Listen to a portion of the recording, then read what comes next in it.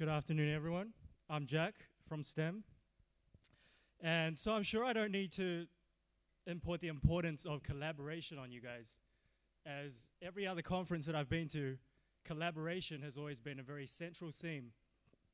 And as we've seen previously already, we've got teams looking for partners and now resource providers looking to provide resources.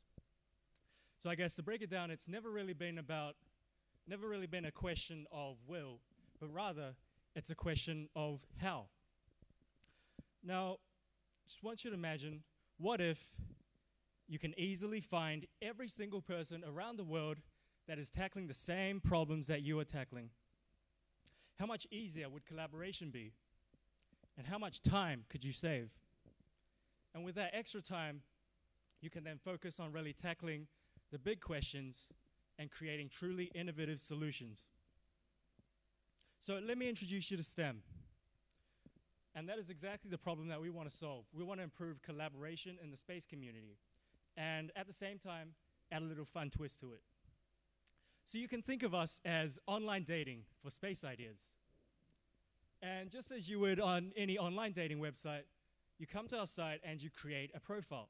And you let us know about your interests, what projects you've done in the past, what you're currently working on now.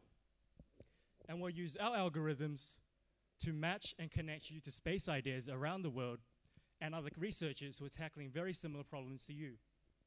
And we'll show you that all on our beautiful space newsfeed, like this. But at STEM, we also realize that scientific output is not just about papers. It's much more than that. And we allow you to share your ideas in 3 formats, either as a project page, as you see up here, which is kind of like the online version of a paper, or you can do a blog article where you can tell everyone about your space ideas and really establish yourself as a thought leader in the field. Or you can do Q&A discussions, kind of like you would on a real date, but except, unlike a real date, we'll connect and match you to as many space ideas and researchers as you can possibly handle. And so our mission is really to connect all of these space ideas and researchers like you around the world, so you can get together, collaborate, and create a lot more space idea babies. So let me introduce you to our awesome team. We have Jackson, David, and myself.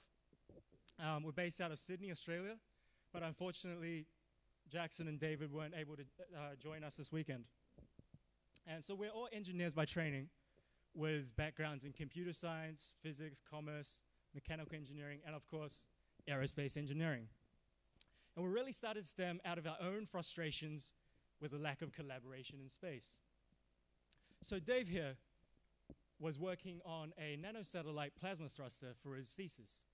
And when he attended a conference in Beijing, he met another researcher from a neighboring university at the University of New South Wales, which is about 15 minutes away from where we are. And they were working on exactly the same thing. And it just seemed completely ridiculous to us that we, as rocket scientists, can't figure out a better way to do this. Now, having also had some experience with the computer science community, we've seen firsthand what things like Stack Overflow and GitHub has done for the software community and the open source movement. So we want to bring that same spirit of collaboration to the space community. And so right now, we're currently in version 2 of our beta, with over 1,000 users from around the world, from places like MIT, Stanford, ESA, NASA, Lockheed Martin, SpaceX, etc. And we've already managed to connect teams and members from around the world for the last Space Apps Challenge run by NASA. And now we want to help connect the rest of the space community, whether you're working on rockets, CubeSats, CanSats, whatever. The inventor of the CubeSat, Professor Robert Twiggs, is also on our platform, and he's personally thanked us for building something like this, saying it has long been overdue. So that's pretty much STEM. And I hope we can make your research process easier and contribute towards helping reduce the unfairness that Rei-san alluded to earlier by connecting researchers all around the world, no matter their background, to this common space knowledge base. And overall, we believe this will really help speed up the pace of scientific innovation and development and get us to Mars faster. So please visit STEM.com, sign up, takes a couple of minutes, and give it a go. And let me know what you think. Thank you.